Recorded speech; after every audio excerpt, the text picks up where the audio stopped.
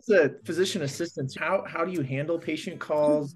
So our whole point for you guys was to try and, because we had an active call before and we were getting a lot of calls that were not emergent.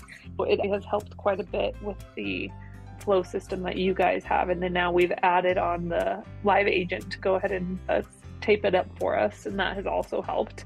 Thankfully have gotten a lot less calls and it's filtering quite a bit of them, it seems like, which was our goal.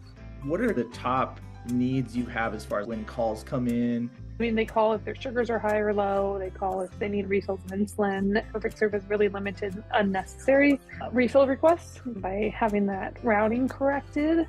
And so if it's an urgent issue or question, they usually can get the voicemail left and you can read that text. Yep.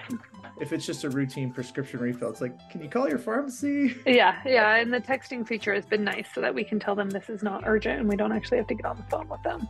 And are you in there a lot, like in the desktop app or the practitioner app using the on-call scheduling? Yeah, I'm in charge of doing that. And it's pretty easy. We have figured it out and it works out for us.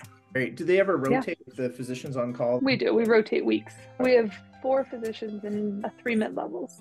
We all do clinic days and then on call once every 7 weeks. And then you handle some admin responsibilities, it sounds like, too. Yeah, this did start that. But it's worked and we're very happy with it now.